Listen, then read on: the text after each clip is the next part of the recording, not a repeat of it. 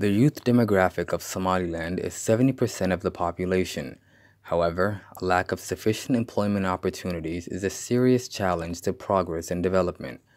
As a result of high unemployment rates, coupled with large youth population numbers, it is imperative to develop effective measures to combat obstacles, including irregular migration, gang violence, and drug abuse.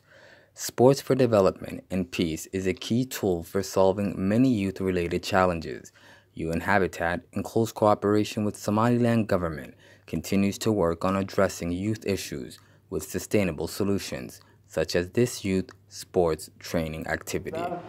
In sportska laftiis waxa weeyaan isdhexgalka dhalinyaradu waxa uu qaalisan lagu sameeyo waa sports waxa weeyaan dadkii ka soo wada qayb galay 70kii inta nooleeyna maanta waa saaxiib isdhexgalkana waxa abuuraya sportska iyo employment-kaaba UN Habitat waxaanu ku sii celinaynaa mar labaad iyo mar saddexaad in labada la facilitate gareeyo. We decided to organize sports training to look into the sports industry as an economic sector that has a lot of potential here in Somaliland, because young people are really interested in sports, playing sports, but they might not necessarily even be aware that there are more career options in the industry than just become a professional football player or basketball player. The skill sets, the communication, networking, decision-making, problem-solving. We've been using a lot of interactive games for them to actually use those skills and gain some practical insight. In terms of jobs and a possible career, the key tools learned from this training and sports activity for youth may lead into many employment options. Waxaan ku baranay xirfado iyo aqoon aad u durugsan oo la xiriira sida loo maareeyo ismaandhaafka ka dhashay ismaandhaafyada iyada oo loo marayo ciyaaraha.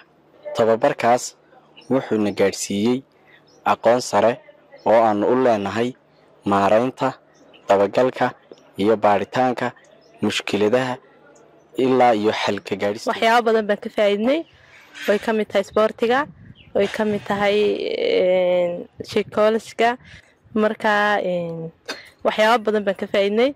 inkastoo anigu ku dhaawacmay anoo wali sameynaya maxay hayday ku dhex jira trainingkii habla waxaan ku dhiirigelin lahaa inay maxay hayday ay sameeyaan ayna ka nasanin la tartamaan wiilasha.